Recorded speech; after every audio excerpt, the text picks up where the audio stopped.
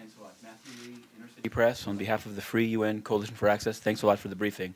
I wanted to ask about the overall meeting. I noticed that the International Monetary Fund is here, and they were promoting their attendance. I wonder, what do you think that the UN system, including at least peripherally the IMF, can actually do on these issues? How do you think that what you're saying would apply, for example, to a country like Greece, which is facing sort of the international pressures which actually impact on the rights of workers? And then if you have time, if you could say something about the relations between your country and Saudi Arabia and what's described as your country's ethical foreign policy, would be, I'd appreciate that. Thanks. Absolutely. First, on IMF, yes, there is a task force also for IMF in this context. Not only IMF, the World Bank, the OECD, the World Trade Organization. So that was my point earlier today when I gave my speech, that we do not have to invent new institutions, new forms. We do, and we have ILO, not least. So we do have the forms. The question is, how do we use them in such a way that we create good conditions for employers, and that we can have, we need this dialogue between different parties. And that is why ILO is brilliant. I mean, you have the politics, the democracy, but you also have the social partners, and those are the three key partners that need to find a way on a global level. How do we handle this at a global level? There's one thing at the workplace level, national level, but now with the global economy, what do you do?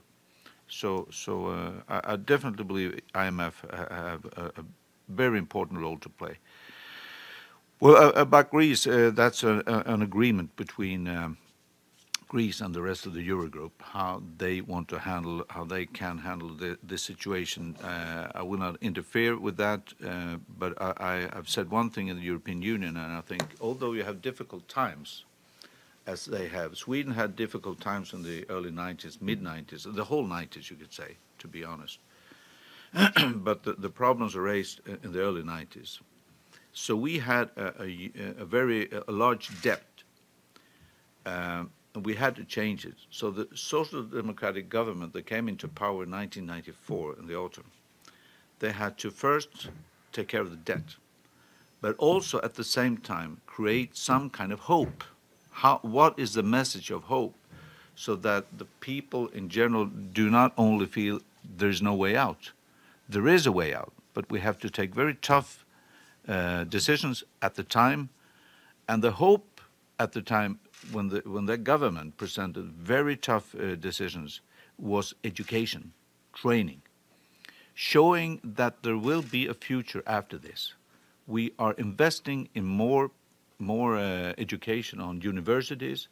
We are giving, as it turned out when all this was over, they gave 900,000 people a higher education, lifting their competence level, meaning that people could see, well, after this, there's a hope for me. So no matter what you do, and that is up to different countries, we're not interfering in that. But I think that's a good principle. Although you have tough times, hard times, how do you show the hope for the future? Regarding Saudi Arabia, we are getting back to a normal, good situation, relation with Saudi Arabia, and that was our intention all the time, to keep a good relation. So we're seeing a good progress on that. I haven't been informed yet whether the ambassador is back. I don't think so yet, but the ambassador will be back in short, and we have a good relation with Saudi Arabia, and we intend to keep that.